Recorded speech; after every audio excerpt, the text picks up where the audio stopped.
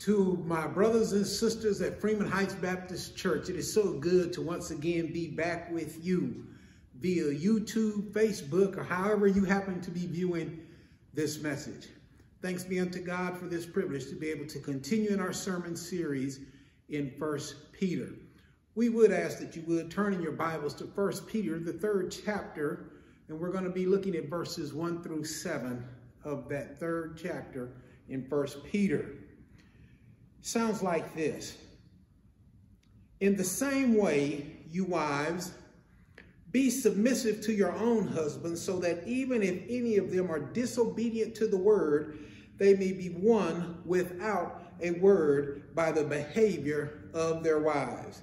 As they observe your chaste and respectful behavior, your adornment must not merely be eternal, braiding the hair and wearing gold jewelry or putting on dresses, but let it be the hidden person of the heart, with the imperishable quality of a gentle and quiet spirit, which is precious in the sight of God. For in this way in former times the holy women also who hoped in God used to adorn themselves, being submissive to their own husbands.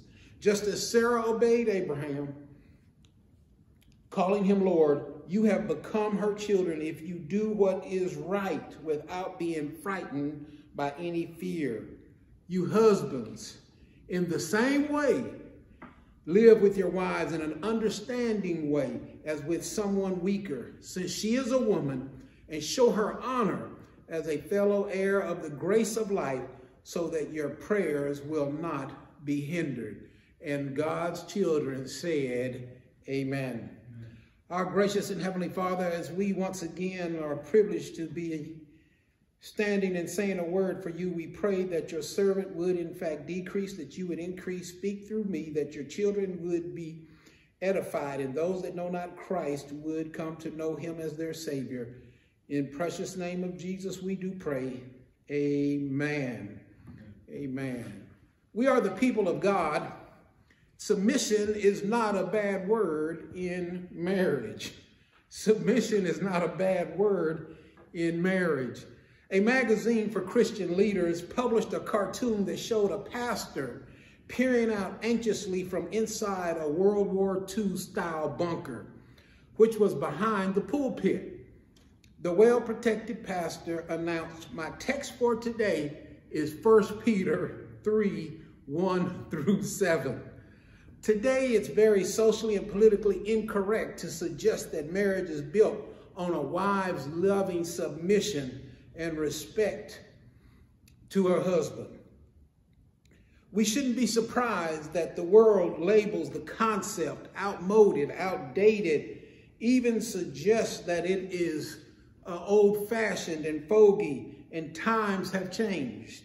But as brothers and sisters in Christ, we should rely on the teachings of the Bible, God's holy and inspired word, to give us guidance in how we are to behave in the marriage relationship. Peter lets us know that couples need these qualities for the success of their relationship. It's important for a successful marriage that each person in that relationship understands their biblical responsibility. Moreover, this affects us, and we'll see how it affects us directly with our relationship with our Lord. Our text begins with the word likewise, referring to the 2nd chapter when we discuss submission.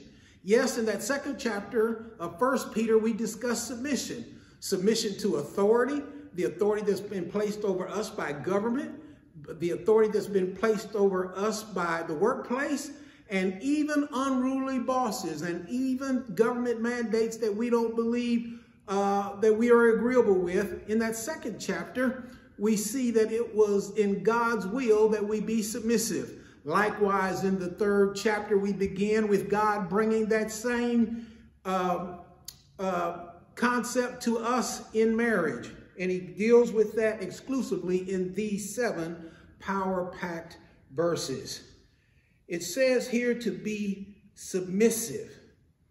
Even when husbands don't behave, even when your husband is not acting appropriately, That word submission brings chills down many people's spines and many women. And rightfully so. So many times men in society have used submission in an abusive way that was never intended by the Bible. So I do understand how that word can bring about disdain and distaste in many mouths. But when we look at it from a biblical perspective and understand it from a biblical perspective, we'll see that submission in marriage is not a bad thing, but a great thing that's ordained by God. In our text today, we'll discover that in order for a marriage to work, God has ordained for there to be mutual submission. Mutual submission.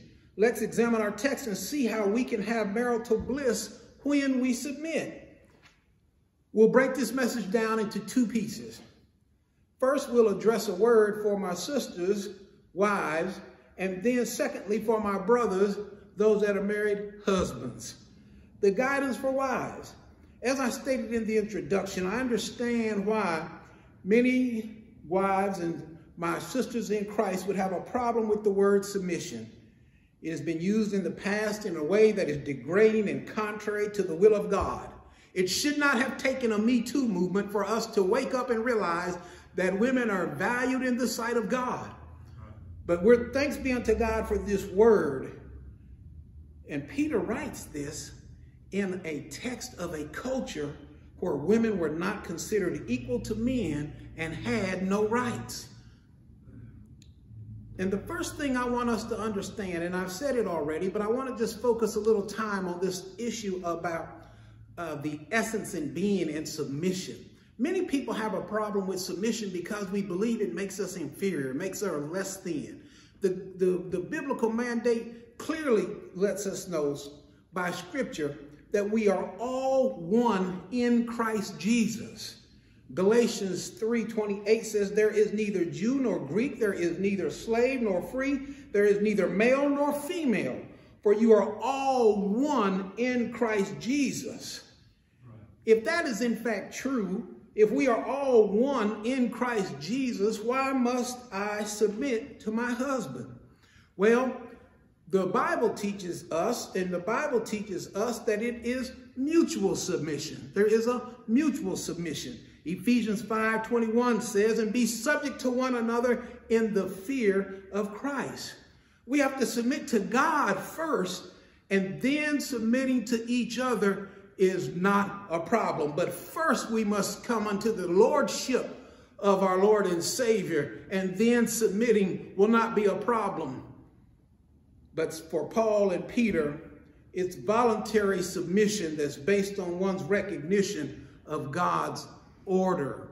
God's order. It is submission which is based on the death of pride of one hand and then the desire to serve on another. And then the text tells us and tells wives and gives guidance on what should I do when I am in marriage to a man that is disobedient to the word of God. Unfortunately, my sisters, too many of you are in relationships with men that are not obedient to the word of God. So how should you behave and how should you act if you find yourself in that circumstance or situation? Peter gives that guidance right there into our text. By entering into a marriage, we do so with an understanding that you are to submit to your husband. Let me say that again. Say that again. When you enter into marriage, a Christian should understand that you are entering a relationship voluntarily and then are subjecting yourself to the authority of man. Oh, there we go again. I know that caused a problem, but I'm going to help you with that in just a few minutes. Bear with me. Don't turn off the TV. Don't turn off the screen. Don't turn off your computer. I'm going to deal with that in just a minute. But when a man is disobedient, your husband is disobedient, and we'll talk about the husband's responsibility in a few minutes. We examined 5:21, which directs us to mutual submission. It also dictates biblical order. In verses 22 and 24 of that same 5th chapter, these words are recorded. Wives, be subject to your own husbands as to the Lord. For the husband is the head of the wife, as Christ is also the head of the church, he himself being the Savior of the body. But as the church is subject to Christ, so also the wives ought to be subject to their husbands in everything. In chapter 2, Peter focuses on our witness to others and now focuses on a wife's witness to her disobedient husband. And they're told here that they would be won by their behavior and not their speech. Let me say that again. And it's ironic that the Bible says that the person, the husband, is disobedient to the word, referring to the Holy Scriptures, to Jesus Christ and his mandates. But when it comes to a wife, yes, we should, in fact, address and speak to our husbands when we need to witness to them if they are receptive to hearing from you. But if they are not receptive, then the guidance that you're given in 1 Peter is let your witness and your behavior win them over. Verses 3 and 4 of our text is not suggesting that a woman should neglect her outward appearance. Oh, thanks be unto God. I'm so glad that women get their hair done. I'm so glad that women put on makeup. I'm so glad that women take the time to make themselves look appealing. But what Peter is saying to each one of us is it's more important that we focus on that inward beauty, those inner qualities that only come from Christ. Those things will last. Oh, let me just tell you that if you keep on living, you're going to see that the outward is going to change. But the inner beauty that we receive for being in Christ Jesus is eternal. Oh, my brothers and sisters, if there has to be a priority in your life, it ought to be on the relationship, my sisters, with Jesus Christ and not so much with the outer appearance. He's not forbidding for you to get your hair done. He's not forbidding you to put on a dress or wear nice clothing. Once again, Peter's point is that the inner person and behavior is more important than outward appearance. Well, I know, ladies, at this point, and my sisters, you're saying, well, what about guidance for my husbands? Well, here we go. Submission comes from love, not physical strength. I'm talking to the men. I'm talking to husbands. In general, men are physically stronger than women. Now, I have to admit, when the gyms were open and the fitness centers were open, I saw some ladies in there working out who were pretty strong. But in general, women are weaker than men. And then men are directed to know and understand their wife and their wife's needs. See, that was difficult for me to comprehend and understand when I first got married. You see, I would come home from work and I would ask Deborah, my wife, how's your day been going? And she would just go on and on and on about her day and all the problems. But none of those things that she was telling me I could do anything about. She would just go on and on and on. And so finally I said, well, honey, what do you want me to do? I can't do anything about that. She said, I don't want you to do anything but listen. You see, I wanted to try to solve a problem. What she wanted to have is a loving husband who listened to her concerns. So we must get to the point in our relationships where we understand what our wives need from us and give them what they need and not be so concerned with what we need. Some lady in the audience ought to be saying amen right about now. God's intent is for men to honor their wives. And submission is not of fear, but of perfect love. Mutual submission is placing the needs of your wife before your own. One of the things that is so troubling our land today is domestic violence, where men believe that by force and brute strength, they can cause their wives to be in submission to them. This is so contrary to the word of God. God never intended for a man to be abusive, brutal to their wives. Quite the contrary. Quite the contrary. Wives are to be lifted up and honored and respected. And the next thing, brothers, that we need to understand in husbands, you must lead by serving. Your leadership in subjection comes by how you serve your wife. Once again, in that 5th chapter of Ephesians, clearly stated, men are the head of the family just as Christ is head of the church. Now, let me just pause there. Some people have so much problem with that, but let me just kind of break this down. We've already said that we are equal in essence and being. As it relates to God, we are equal.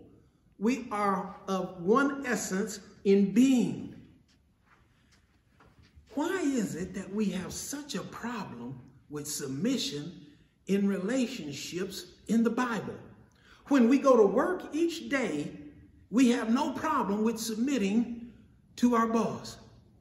The boss is not necessarily a better person. They may not be smarter. They may not be more knowledgeable. They may not know the word like you know it. They may not live their life like they know it, like you think they should, or in accordance with the Bible.